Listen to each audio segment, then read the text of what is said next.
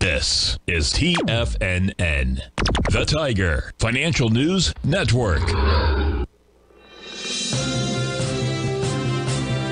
TFNN Headline News Update.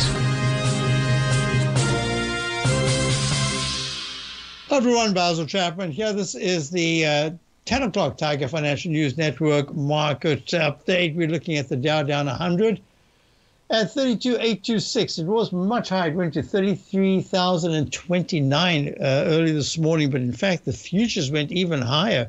The Dow futures, which are down 112, were at the 33,220 level. 33,220. Now we're at 32,900.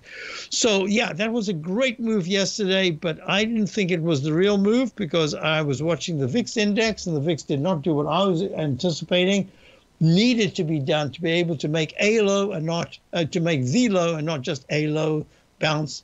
So within that context, down 116 after being up 500 points. What's the big deal? The big deal is that if there was upside follow through and that by 1:15 this afternoon, the market, instead of being kind of taking profits still, but it had taken profits early on or gapped up and was up 185 to 230 points. And the S&P, instead of being down 11 right now, S&P, I'll show you S&P, down 11 was really up 38 points or something like that.